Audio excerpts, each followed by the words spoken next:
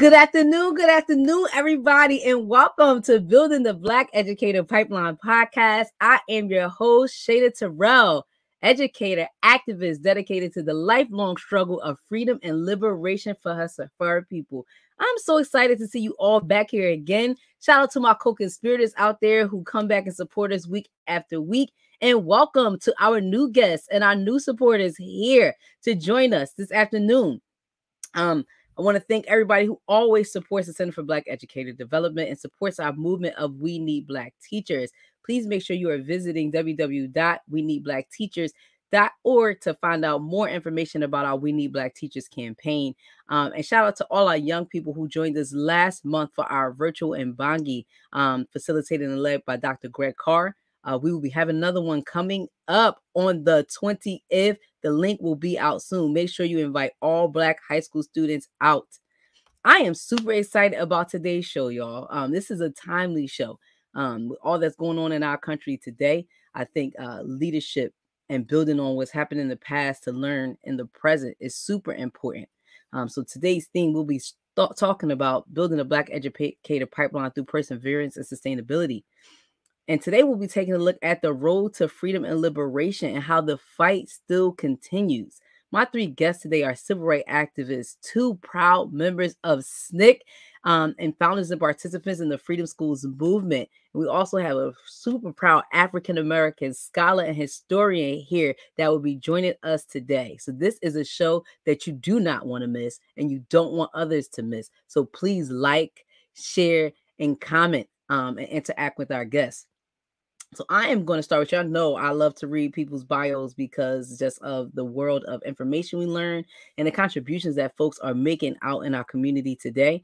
But for the sake of time, we have three guests today. I'm going to read a shortened version of each of my guest bios and their accomplishments, right? All right, super long. I can't we be at forever reading. But I'm going to read a shortened version for each of my guests. So I'm going to start with Dr. Charles Payne. He's the director of the Cornwell Center and the Henry Rutgers Distinguished Professor of African American Studies. His interests include urban education and school reform, school inequality, social change, and modern African American history. He has authored and co-edited several books. Dr. Charles has won awards from Southern Regional Council Choice Magazine, the Simmons Weisel Center, and the these names, Gustavus Myers Center for the Study of Human Rights in North America. He has been named the Ed Scholars list of scholars, contributing to most substantially to the public debates about education every year from 2015 to 2020.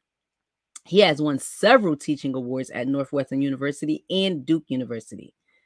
Dr. Payne intends to publish 2 more books in 2020.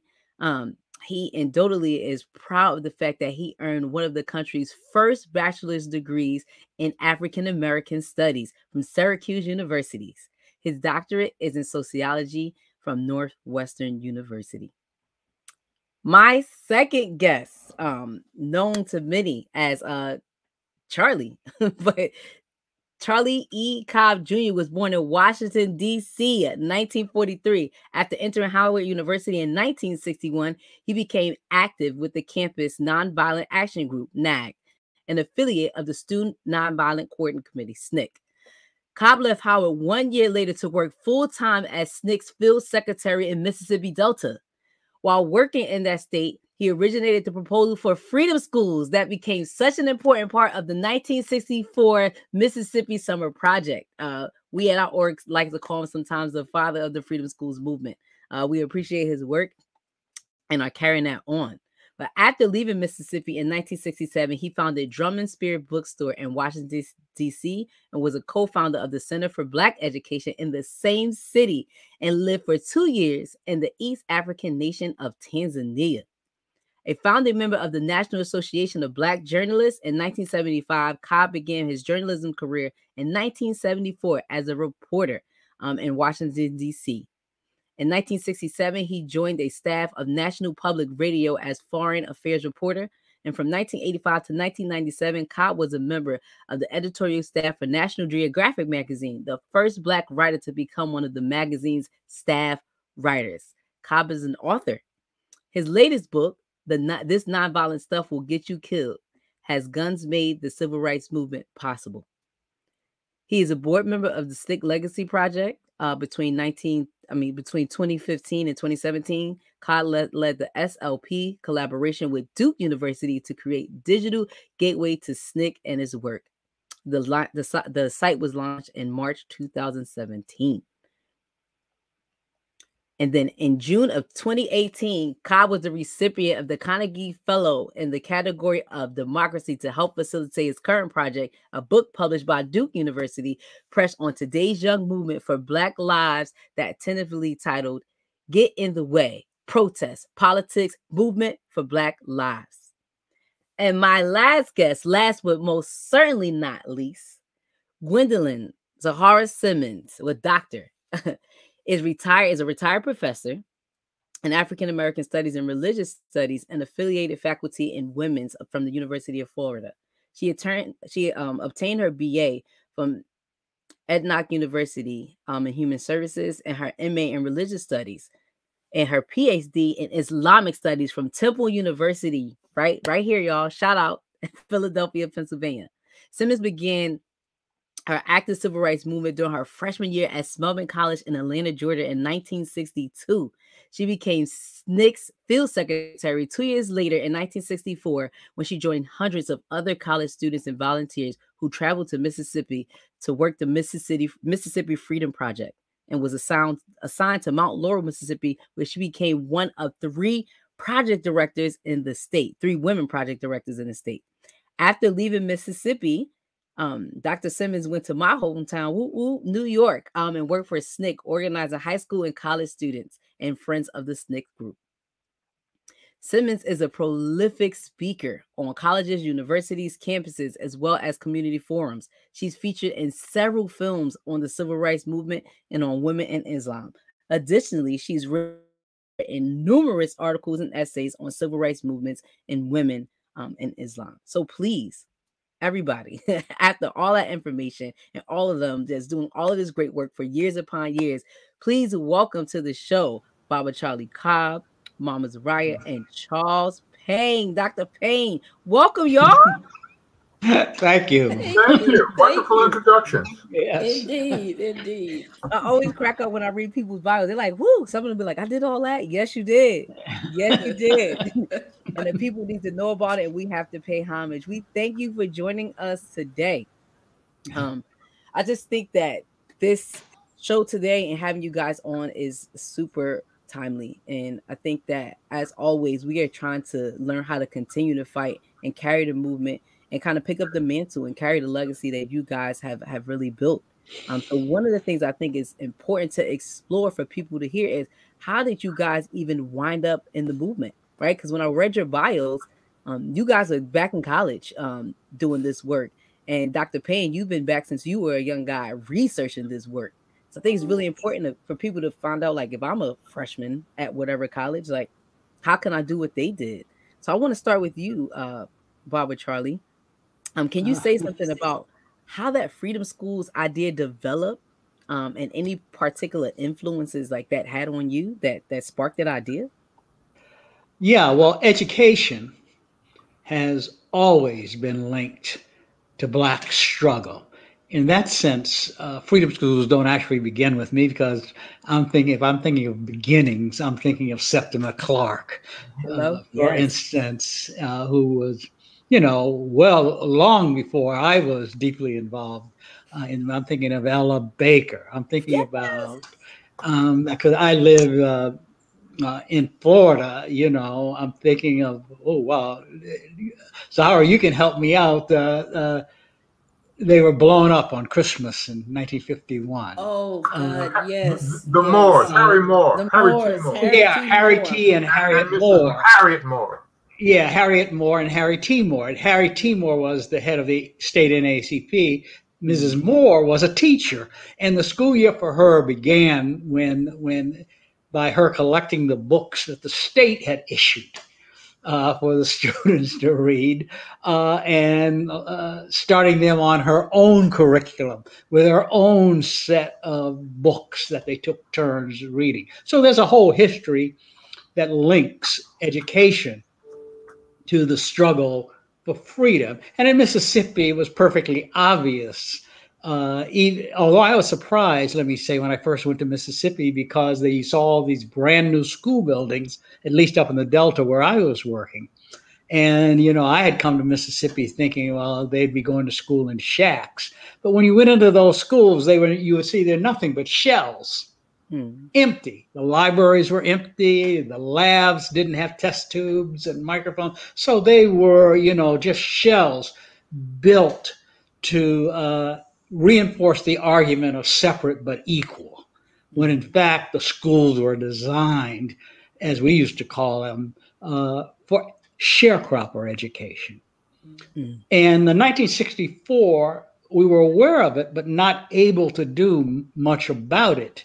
Until the 1964 summer project resulted in almost 1,000 young students coming from all over the country. And the idea was born, therefore, out of the idea, what do we do with these people? They don't really know the state. They're mostly white.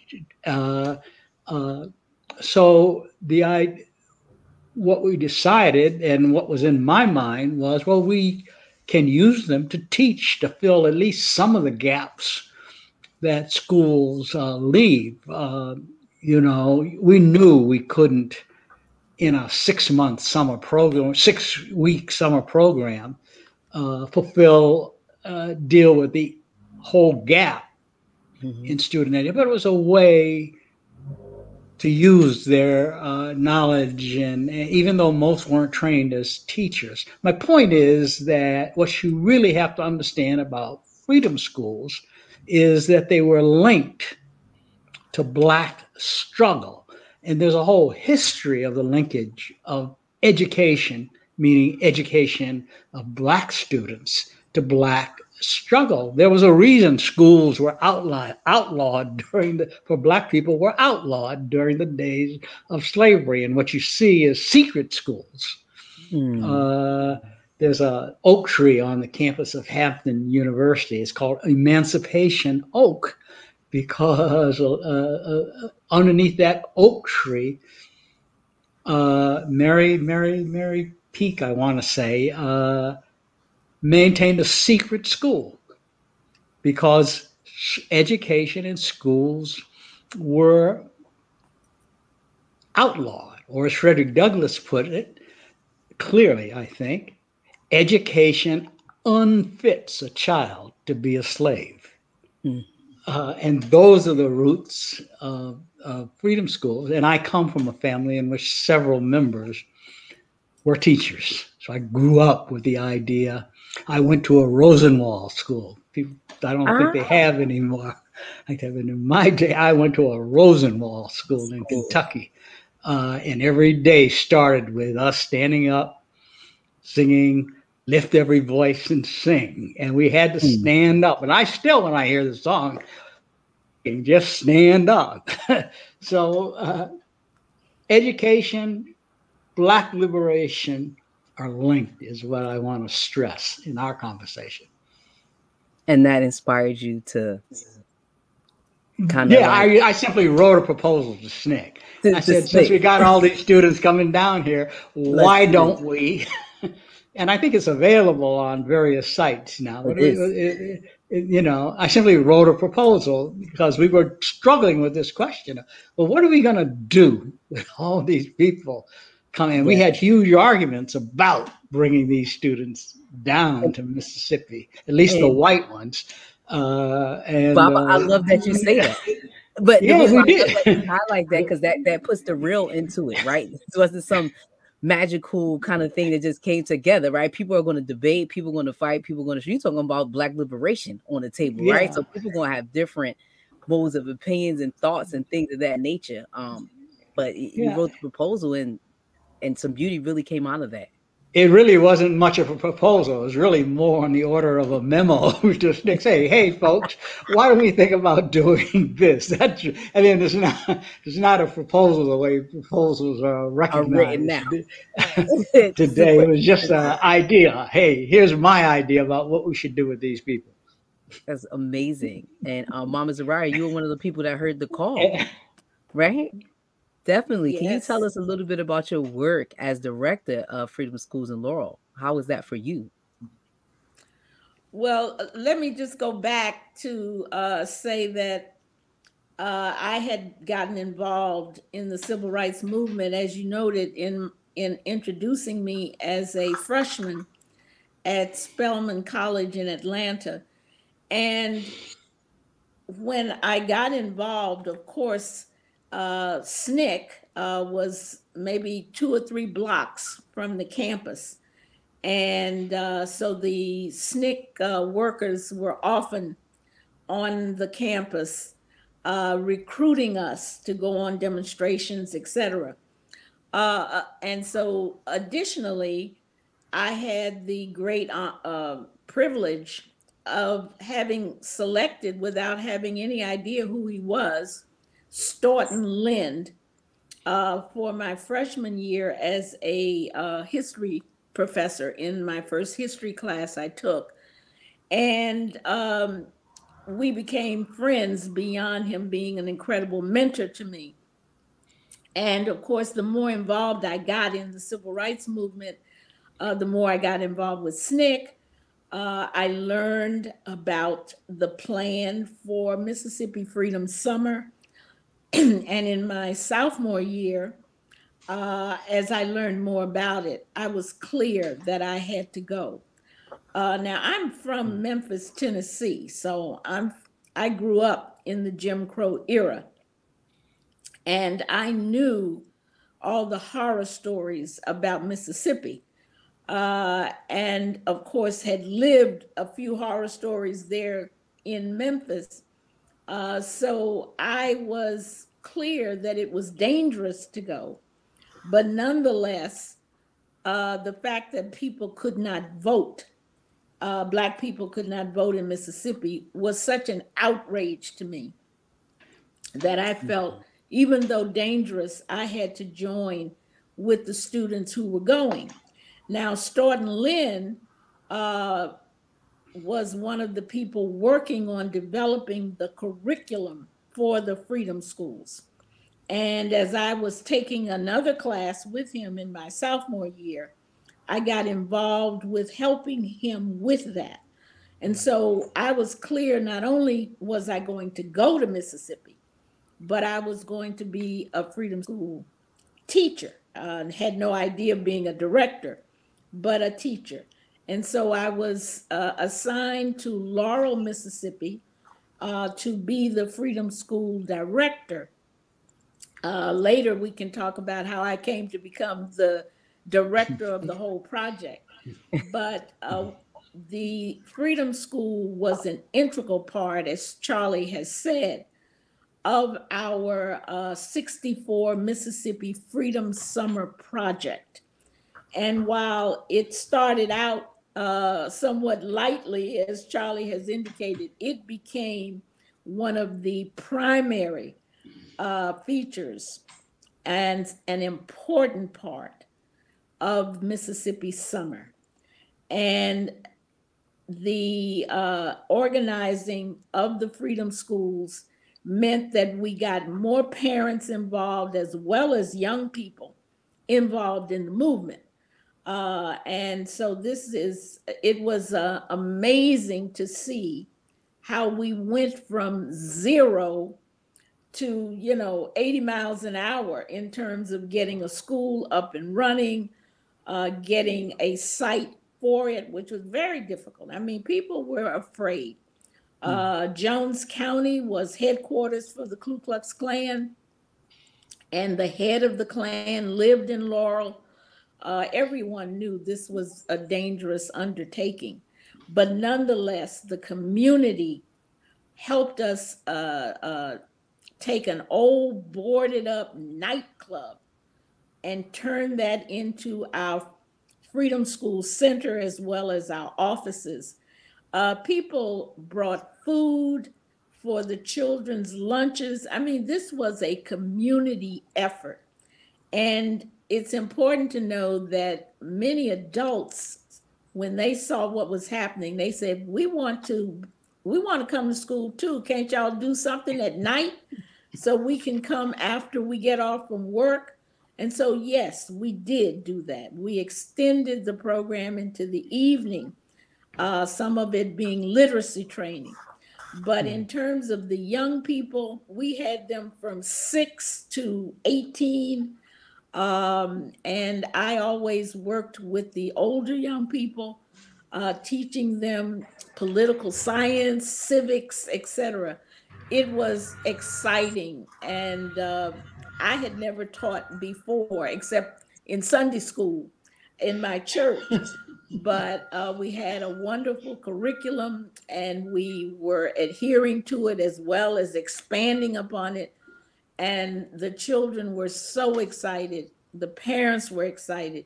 So it was such a wonderful introduction for me to grassroots organizing and how you go about getting people involved in the work that was going to change their lives forever. Amazing. Amazing. And Dr. Payne, I'll shoot another question over to you, being like, the historian of all of this. What impact do you think like starting this movement and this involvement had on the development of Black liberation for the Black community at that time? I'll come back to that. I just want to comment on a couple of things. Of course. Part of what's interesting about Harry T. Moore, the Moores were killed Christmas Eve, 1951. Their daughter would have been killed, except she was on her way home from her job on Washington. She was still on the train when the family home was just blown up. But it's pretty certain that the reason the Moores were killed is that he was leading a campaign of protest against the county sheriff who had killed 2 young Black men who were in custody, in handcuffs, if my memory is right. And I just want to say, that's 1951. And in terms of the way in which the state violence story has evolved, it's just to remind folk of how rooted we are, how far back those things go. And Charlie is just utterly silly for him to say it's just a proposal. It is a beautiful piece of writing. It is a beautiful, thoughtful, deep. It's an enduring piece. I'm ashamed that I didn't bring a copy so I could read it. But it is all over the web. I encourage everyone to look at it and to think about its contemporary resonance. And in terms of the impact on Black liberation, I think the impact on liberation struggles over time from these schools, right?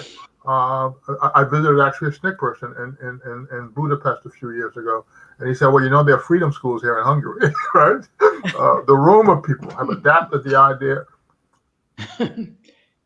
who in some ways may be more oppressed now than Blacks in Mississippi were in 1964. That's entirely possible, right? They're getting a rough deal over there, right? They are using freedom schools as a way to think about how they build the next generation of activist leaders for their struggle, right? It's been used in Northern Ireland. It's been used in South Africa. It's been used in England. It is part of the inspiration for the Black Panther liberation schools. The Boston Freedom Schools, American labor unions have used the model.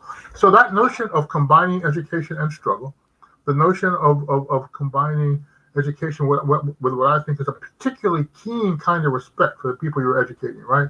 And seeing the school literally as a part of the community, deep connections between, right?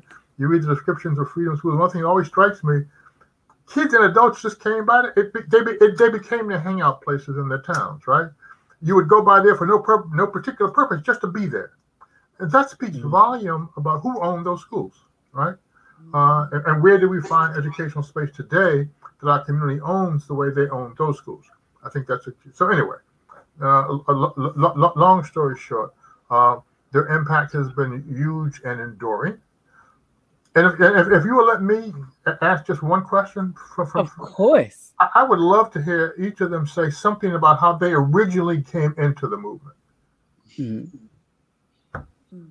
Okay. I'll start. As my friend who is now passed, Bob Moses, used to say, the sit-ins woke me up. 1960, those students sat in first in Greensboro, and then those sit-ins spread like wildfire over the spring.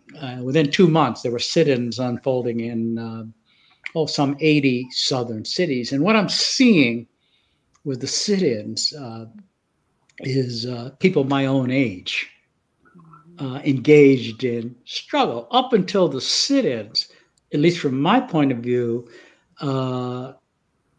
civil rights was something grown-ups did. Maybe they bought you an NAACP card to be a part of the youth chapter. But by and large, when you thought about sit-ins as a 14-year-old, as I was when Emmett Till was murdered, you thought of it as something grown-ups did. And what the sit-ins, I'm looking at people my own age engaged in civil rights struggle, and it hammer home the idea that this is something I can do. To make a long story short, as a result of being involved in the sit-ins as a Howard University student, I wound up on a bus intending to travel to Houston, Texas, but I got off the bus in Mississippi, Jackson, because the students were sitting in there. And I thought it was one thing for me to be sitting in as a Howard student in Virginia or Maryland. It's something qualitatively different to be sitting in Mississippi, where Emmett Till was killed, because that's what defined Mississippi to me. So I wanted to meet them. And there's a lesson in this. So I did. I made my way to their headquarters, explained to them as I'm explaining to you that I'm on the way to Texas for this workshop for young activists. CORE was sponsoring. And one of these students, Lawrence Giat, who has passed, but who was then just graduating from Tougaloo College and would become not simply a SNCC field secretary, but ultimately the chairman of the Mississippi Freedom Democratic Party. He got up from his seat when I said, I'm on the way to this conference. And Giat was a big guy, 6 feet, he's bulky, and kind of hovered over me with complete disdain. And he said, and I can quote him exactly. He said, "You're going to Texas for a workshop on civil rights? What's the point of doing that when you're standing right here in Mississippi?" And I got the message, you can go off somewhere and chatter if you want to, but that's not serious.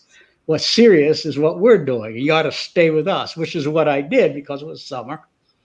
And I wound up working in Mississippi. I never did get to that conference. And then what I realized was once you start to do that and you're working with people and you really are bringing danger with you when you work in these communities, you couldn't just at the end of the summer say, well, folks, it's been interesting, but I've got to go register for classes. At least I'm not made up that way. So I stayed and I stayed. I wound up staying for over 4 years in Mississippi, as a SNCC field secretary. So the point is, though, that what really drives movement, and I'll end on this, and it's what my story shows, as much as their struggle against white supremacy, racism, and all of that, Jim Crow, what's really important to understanding Black struggle is the struggle Black people make to one another within the Black community. That's what really drives struggle and really drives change. If you travel with Mrs. Hamer, Mrs. Fannie Lou Hamer, for instance, she's challenging people all along the way. She's saying basically, if I can do this with my 3rd grade education, you all got no excuse for not being involved. She's challenging in much the same way that Giat challenged me, because I certainly probably would not have stayed in Mississippi if Giat hadn't backed me up against the wall and hovered over me, talking about, why you going somewhere to chatter? We're doing stuff here. You ought to help us do stuff. And that was the doorway, in some ways more than the sit-ins. That was the doorway that got me deeply involved with movement struggle in the Deep South, in my case, Mississippi. And if you talk to students, SNCC people, they all have some kind of story like that. something that's pulling them in, and it's usually that something comes from the Black community. It's not simply protest against white people and what they do. Baba Charlie, thank you for sharing that. Mama, we would love to hear how you got involved in the movement. Well, as yes, it's great, and I've heard Charlie tell that story. It's so wonderful. Well, first of all, I grew up in Memphis in Jim Crow South, and went to all Black schools and lived in an all Black neighborhood, all Black church, and so while segregation and just the overt oppression of Black people was something that I grew up in. But at the same time, in the home, in the church, and in the school, I was being taught that these were lies. I was not inferior. I was somebody, and I believed it. So that was the bedrock. And I knew that Jim Crow segregation was wrong.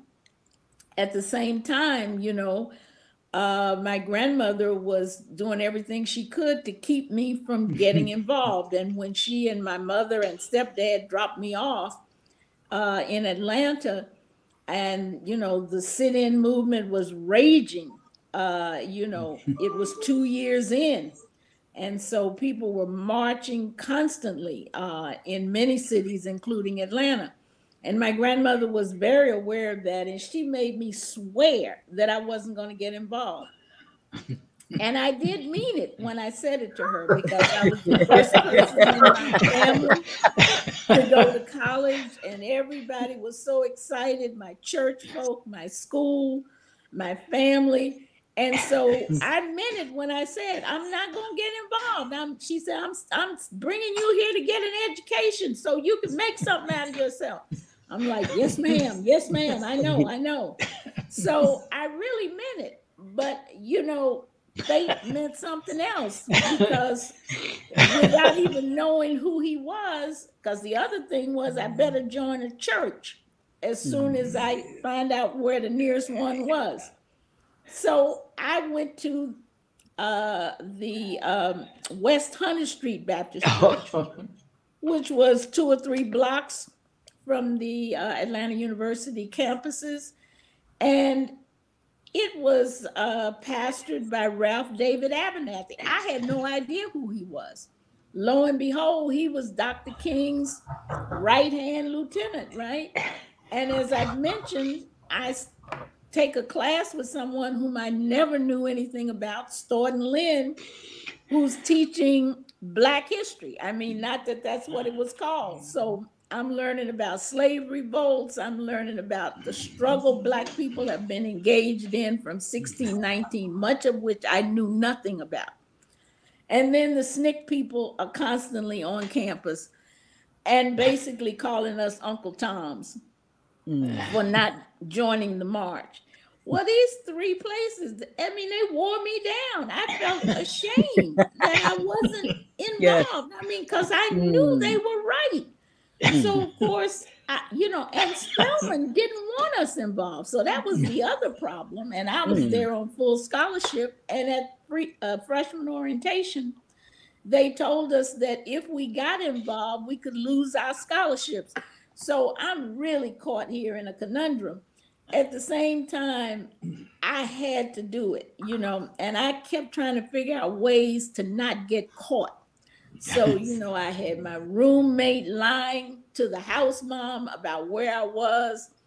And initially I said, I'm not going to get arrested, because then they won't know, And so on all these demonstrations, then I see my friends being dragged into paddy wagons, and I'm ashamed all over again that I'm sneaking off to run back to campus. After a while, I was like, okay, I'm going to get arrested too. I'm not going to leave when they say disperse. So, of course, once I got arrested, that was it. The school knew, they called my grandmother. I mean, so by the time Howard Moore got me out of jail, and I got back to the campus, I was in big trouble. Plus, my grandmother was threatening to come there and give me a whipping on top of everything else. So, anyway, that was how I got involved. And then, as I mentioned earlier, when I learned about Mississippi Summer Project, I said, I'm going. I know my grandmother and parents are not going to let me go. So I'm not going home after the end of the sophomore spring semester. I'm going to Mississippi. And I won't go into all the difficulties I had to get there. But anyway, it was like, it was a call I had to answer. I mean, and both of your stories are like just so relevant and so timely, meaning it really depicts for me the sacrifice that both of you made to be in this movement. Mama, your people telling you no, your own college telling you no, like you are in risk of losing education, your access to it, right? People and your family's well intentioned, right? Very well intentioned. Like, girl, we are sending you to school, you are going to college. You know what I mean? You're not going to be over here when there's protests and stuff. Like, we got a plan. Like, you're going to be a doctor. You're going to be a lawyer. Very well intentioned. And at the same time, you trying to listen. But what I loved about it is everywhere you went, somebody was like, sister, you got to get involved. So as much as they try to push you away from it, they push you towards it.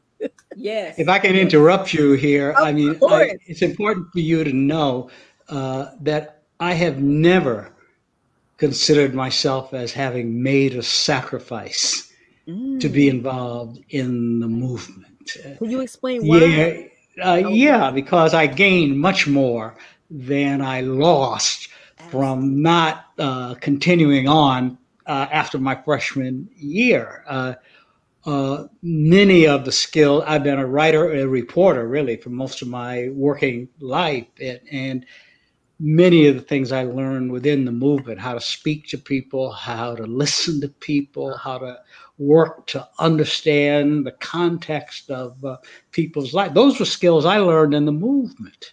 And so I, when I think back to those few years of involvement, I was a little over 4 years direct involvement as a singer. I never think of it as having made a sacrifice.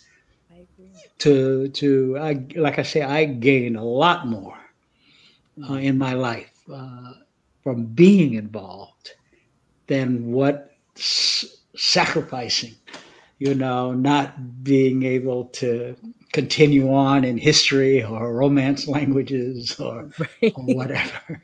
But that's what you use romance language. But to me, I'm just about to say, like, even how you just described that is so beautiful. Because from the outside looking in, and for us folks looking back at history, it looked like a sacrifice. But the way that you kind of position that as I gained so much from it, but we, the world, us, the future, we gained so much from the work that you guys put in, which is why we probably saw it as a sacrifice. But for you to go into that liberation work and say, I gained more than I could have from going to that conference at Texas, or staying on in school at that time, you gained so much more. But the reason why both of your words and your sacrifice speak so loud, because we still have some of the history pieces stuff. We still have some of those things today. Folks who would rather talk than do. Folks who would rather hold conversation than be about that action. And you all were about that action and are example of that action. But you also are very descriptive of when you look at activists, when you look at people in the struggle, it's not this prototype of a person who's like, yeah, I'm going out there and I'm down for freedom. Eventually you get into that, right? And you sacrifice, but you guys were just two young people going to school and literally just happened to stop somewhere along a bus route and said, like, I'm about to fall into the fight. So it's amazing to hear both of your stories. I would love to hear, like, seeing that you didn't see it as a sacrifice and it was for your growth and development. Who in the movement do you feel like had the most impact on your development? Great question. Wow. I think if you want an individual, I would have to say Ella Baker. She mine too. But I would have to say Ella Baker, but in a larger sense than Miss Baker, and she was Miss Baker to us. It's the people. What was unexpected and what I regularly encountered in the South, in the deep South, Mississippi, where I was working, was strength, deep wells of strength in communities that a number of people held. If I ticked off names, none of them would be recognized by the canon, so to speak. But everywhere I went was involved. All the counties I worked in, there were always these people, sometimes World War II veterans, sometimes sharecroppers like Mrs. Hamer was. But you encountered these deep wells of strength in Black communities that you didn't know was there. I didn't know that in Washington, D.C., my hometown. I had one image of Mississippi, Emmett Till. And as far as I was concerned, Black people were completely terrorized. You know, there were 35 chapters of Marcus Garvey's movement in Mississippi alone when that movement was active. I didn't expect any of that. And all the people I encountered along the way really defined this movement that I was a part of in Mississippi. E.W. Steptoe, Janie Brewer, and so, I mean, I could just see Anita Blackwell. And Mrs. Hamer probably has the most fame, but there were a lot of people in these communities had the same kind of strength. And that's the one thing that everything I've managed to do, I've been in my life, I've managed to do standing on the shoulders and in the blood of these people. Yes.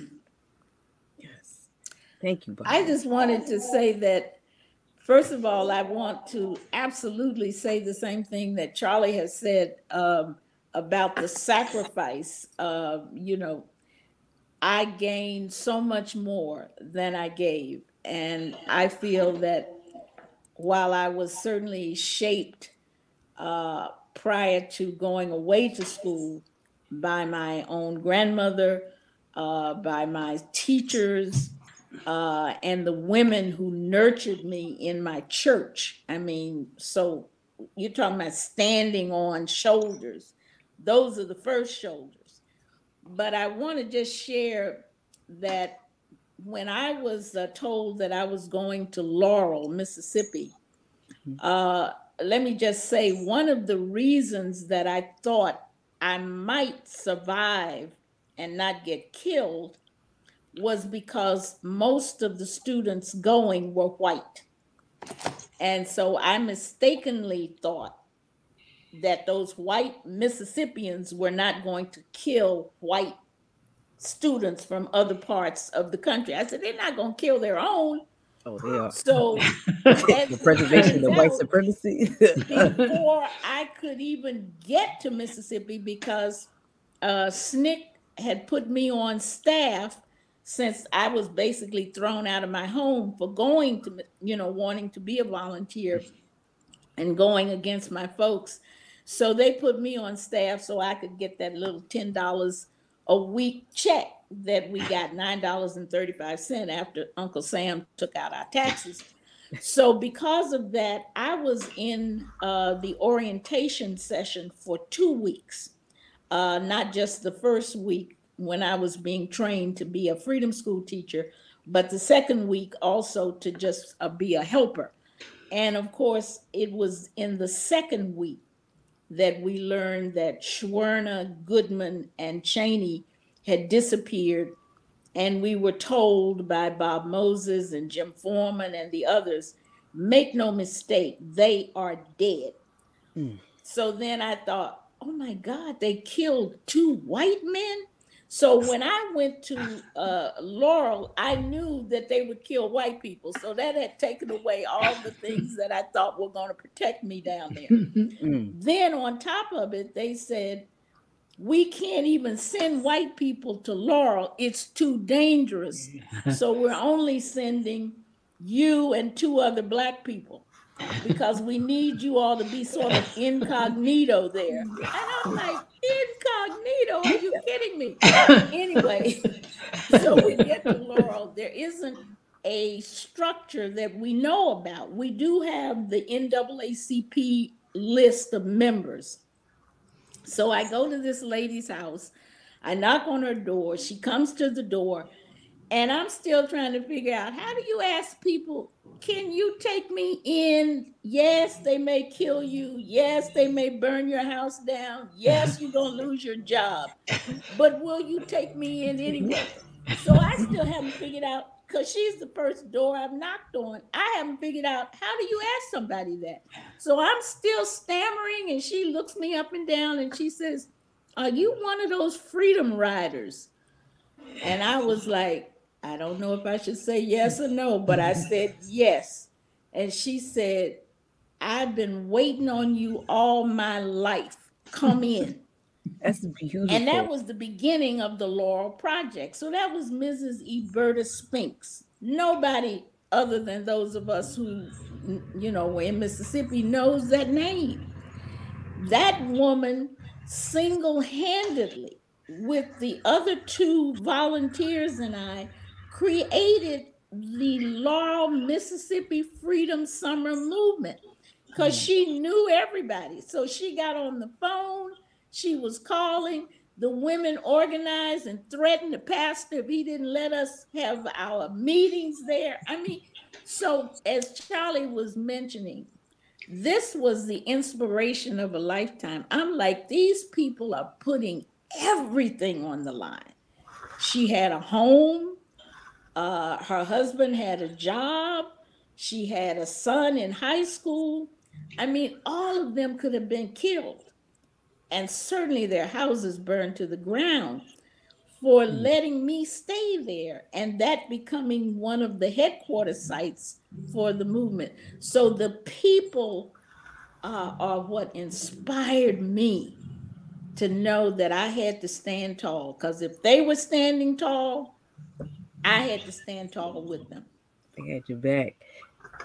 Dr. Payne, that's the story of all the SNCC projects. Say that again, Baba Charlie. I said that's the story of all the SNCC projects across the South. That kind of strength that's almost always unexpected that you encounter in these communities. It's what really powered the movement. And I think this is entirely consistent with that. Would both of you comment? We lost Bob Moses, you two surely know. All 3 of you know, a few months ago. Just comment on Bob. And I know this is not easy. All right, but whatever you'd like to say, what should be remembered about Bob Moses? Well, Bob Moses was. Go ahead. Sorry. Go ahead, Zoharah. Okay. I mean, Bob Moses was one of the greatest organizers that it has been my privilege to know. And Bob's personal qualities, his humility, his compassion, his deep, deep love for the people that just radiated from him, in addition to his incredible mind and the way he could strategize how we were going to move forward. I cannot speak too highly of him. He's at the top of those I admire most, that I had the privilege of meeting and working with in the movement. It's Bob's almost total commitment that stands out in my mind. That's what you saw, the intensity of his commitment, which was from Bob and I were very close, both in Mississippi and in the years since the Mississippi movement. And in everything he does, there's a kind of commitment there that you do not see often. It's total and open at the same time.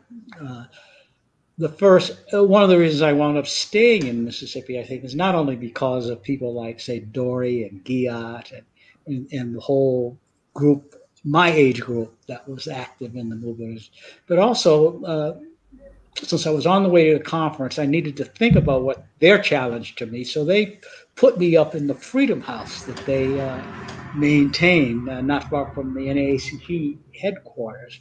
And we're going back and forth. I'm asking them questions. They're explaining the movement. And Bob was in the room. It was the first time I met Bob. And he only said one thing in this conversation, and it really did change my life. He said, we're going up in the Delta tomorrow. Why don't you come up with us? Yeah. That was a sum total of his involvement in this back and forth between Dory Ladner and Jesse Harris, a whole lot of people, the names won't. And I did. I got in the car with him and went up into the Delta and wound up staying in the Delta in Sunflower County. But I think Bob's simple question, and I don't know what he recognized in me that caused that question from him to me. And I don't even remember what I really thought at the moment about that kind of question, because I had given no indication that I was going to stay in Mississippi. But I did. I went up there and I wound up with Charles McLaurin and Lanny McNair and wound up staying in Sunflower County for the next few months working on voter registration. And Bob is linked to that. It's his exact sense of how you talk to people. And without bullying, without threatening, without insulting, somehow manage to get them engaged in the movement. You should hear Hollis Watkins talk about his first encounter with Bob, if you really want to understand that. And if I can do a commercial, read Hollis's autobiography, to get a sense of that ability. It's unique in some ways, I think. But that's how I think of him. And I think that was really both rare and important. Thank you, Baba Charlie. Dr. Payne, would you also like to comment as well on Bob Moses? Boy, it's funny when somebody turns your questions back on you. I just didn't want to leave the space without you. I work with Bob in the Algebra Project. I don't know. I mean, Bob must have been a good 10 years older than me, at least, maybe 15, right? His capacity to do the work. I just remember we started 8 o'clock in the morning, at 9 o'clock at night, we'd be on. We'd still be going. He'd fall asleep in the car on the way to the airport. His capacity to work just put the rest of us to shame. But the clarity of his focus on the development of other people, right? I guess, I would just leave it there. No, I'll say one other thing. When I first met him, I was trying to get him. I was teaching in Massachusetts. I wanted him. He had just come back from Tanzania. I had just started teaching civil rights movement. I'm gonna get Bob Moses to come talk to my class. When he came, right, to my class, the thing with all of his experience and with all of that history behind him, he goes into the class and says, and they will both smile at this. He says to my class, "What do you want to talk about?" But his assumption, right? I'm not going to go in there and talk about what's on my mind. I'm going to, where are you? And I think this is a part of this exact sense of how to talk to people, right? But this deep respect. I remember being in the basement, Robert Taylor Holmes in Chicago. He's teaching algebra to mostly a group of women, mothers in that, and he's trying to use the teaching them a class on the number line. That's a big thing in the algebra project. You got to learn it. And to see his palpable joy when somebody got, oh, that's what you mean by a negative number. Oh, that means you went 2 stops south as opposed to 2 stops north on the subway.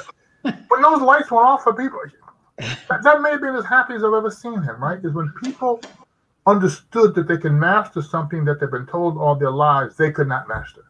Right, Jim, that's a tough one for me, but I'll stop it there. I so appreciate that.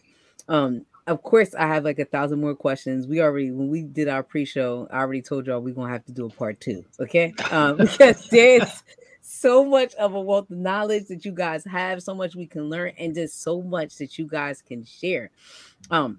But what I would love to hear from you guys before we close out, because in this show, we really hope that a lot of Black educators watch and take our content and learn. But in this time, we see all the tumultuousness happening in education, I would love to hear from you guys who have been involved in like grassroots movements with education and building up, but being educators and scholars yourselves. When you look at our current educational setting, what do you see as encouraging on the educational scene right now, and what things do you find concerning? And yep, okay, Barbara Charlie, you could go first. Like, put a call on. I fight against being discouraged at what I see in the schools. I'm not a teacher, and I haven't spent any real time in schools since I was the years in which I was working on the Radical Equations book with Bob, which had me going in and out of middle schools. But I still see this idea that infects public education when it comes to Black and brown, and that is, simply put, that you can't teach these students. They simply, it's not possible to teach these students. They're incapable of learning, of processing. That's mostly, unless you're going to some elite private school or something like that, where you get a different situation. But if you're talking about public schools, I use, when I'm talking about public education, the example of Dunbar High School in Washington, D.C. My mother went to that school, high school, Black high school, in the 1930s, when it was an elite Black school. This is where you wanted to send your kids to learn. Today, it's at the bottom of the educational scale. The students coming out of Dunbar High School are reading, high school, are reading at an 8th grade level, for instance. So it's hard to be encouraged by what I see, if I'm going to speak honestly. And what infects public schooling is the idea that Black children cannot learn, that what the public schools should be are just warehouses until you pass them into menial job. That's what I see, and I'm not encouraged.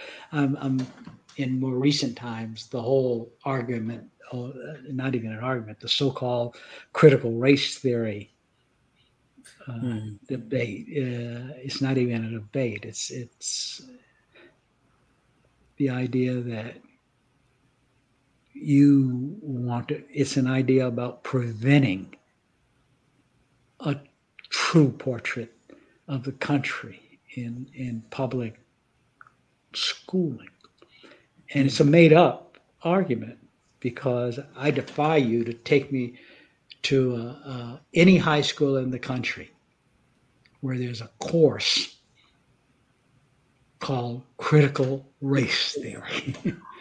So it's a false debate. And what they really are about is, blocking what, for lack of a better phrase, among Black consciousness. That's what I think.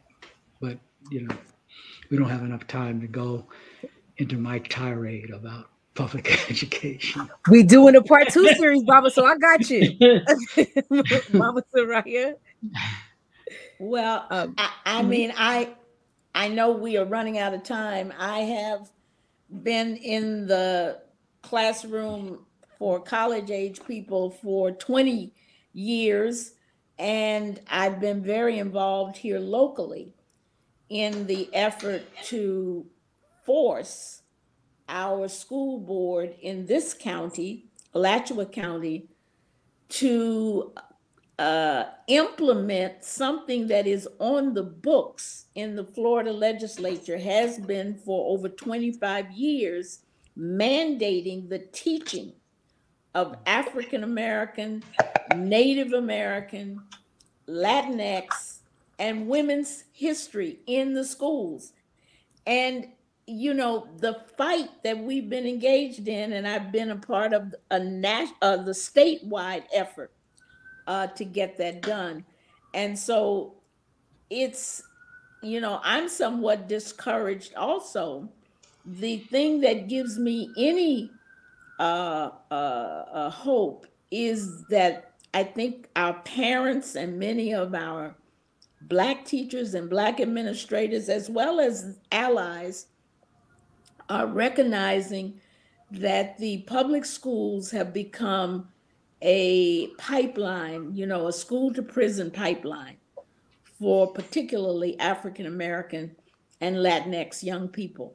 So we are finally, I think, in a stage where we see the tremendous harm that's happening in our schools. The resource officers, every school with a police officer with a gun on his hip. And so he or she are the disciplinarians.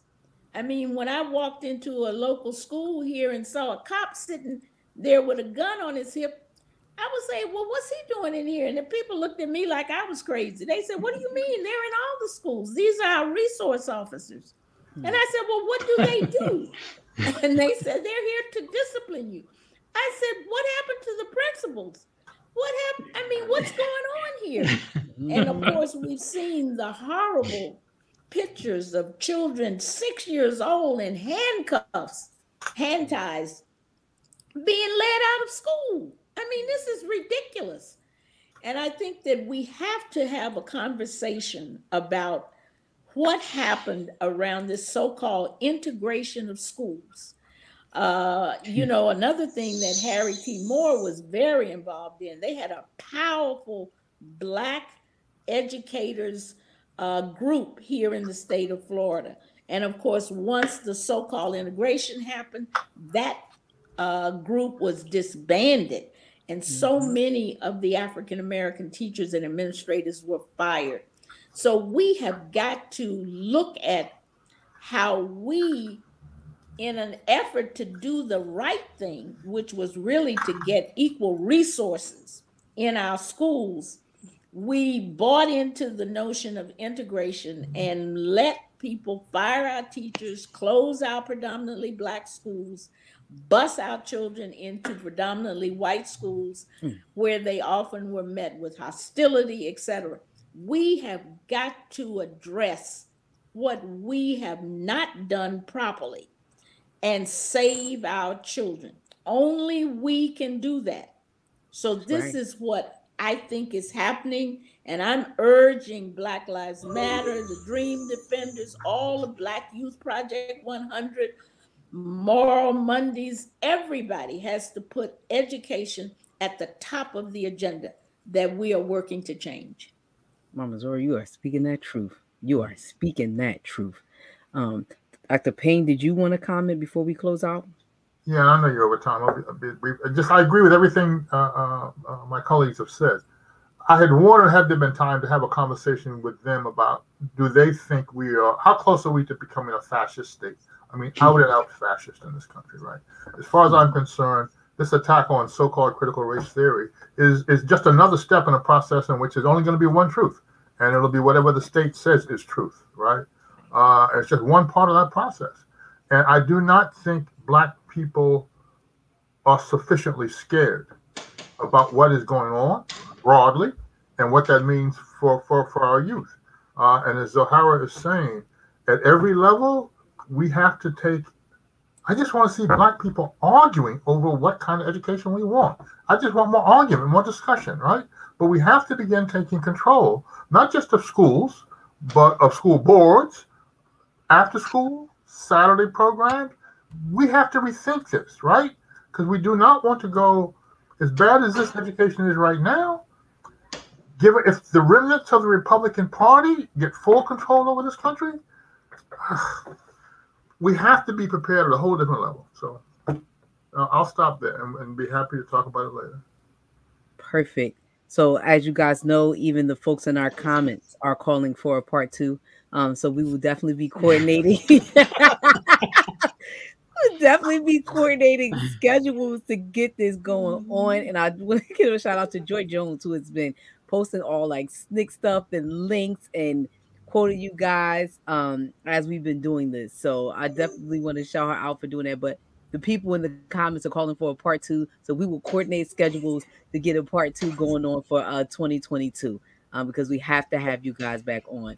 But I, from the bottom of my heart, just want to say that I thank you for all of the knowledge that you've imparted on us today, just being here and having the opportunity to talk to you guys and just giving us a moment and like sharing your voices and your stories with the people. And of course, you, Dr. Payne, for just getting this all together, brother, and just helping me coordinate. Like, I'm so appreciative. I already told you guys on Friday, like, I'm being professional, but I am like fangirl-ing, like, because this is a dream come true for me. Like, this is one of those moments, like, make your mama proud. Oh, I'm out here making my mama proud. Okay?